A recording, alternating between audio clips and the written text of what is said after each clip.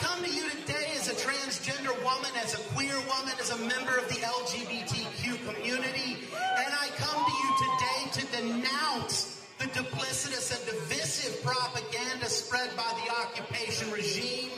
Them tell it I should support the occupation.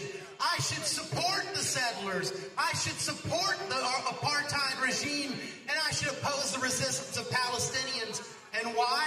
Because of the allegedly LGBTQ-friendly policies of the Zionist government and the supposed enmity of Muslims and the Palestinian people. But I am here to tell you that is a bald-faced lie.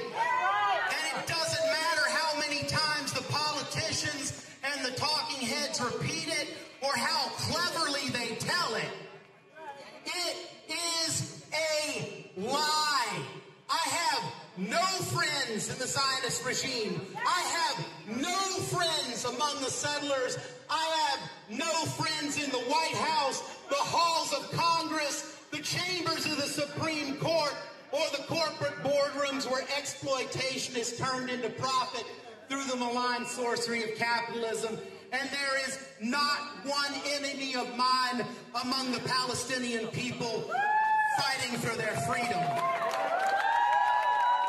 My enemies, the enemies of the LGBTQ people, are right here in these United States. They say that Palestinians are my enemy, but that's a lie. National March in Washington to free Palestine. When?